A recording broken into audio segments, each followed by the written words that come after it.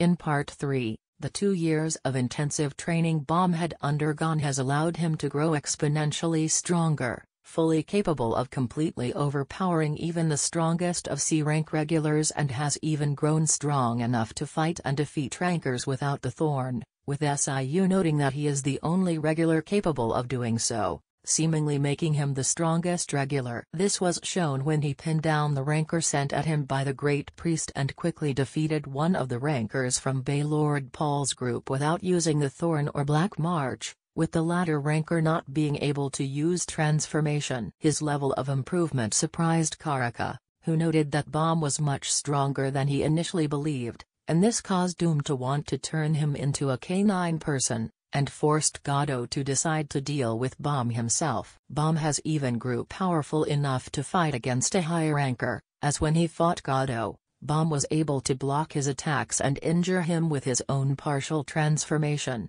something Goddo thought ordinary rankers incapable of. After igniting the Thorn, Baam was able to cleanly cut off Goddo's leg after hitting his weak spot. Baam was later able to defeat another powerful ranker Dalit, who was the second strongest of the ranker guards of the Wall of Peaceful Coexistence, albeit with help from Kun and Rock. He was even able to defeat the test ranker Pan in one-on-one combat despite not using the Thorn or Black March, nor his more powerful techniques like the Shinwan Ryu. This display earned him great acclaim for besting a ranker as a C-rank regular, causing him to become known as being even more gifted than Idori Zahart, who is considered to be the strongest of the Zahart princesses alongside Eurasia Na Zahart and is ranked 7th after Kun Aduan. The victory not only inspired many of Zahart's opposers to take interest in the Slayer candidate but also caused those in FUG to support Baam and even made the elders unable to pretend to not notice him. By the time he finished his training, Baam was able to handle the elite ranker Charlie without much effort,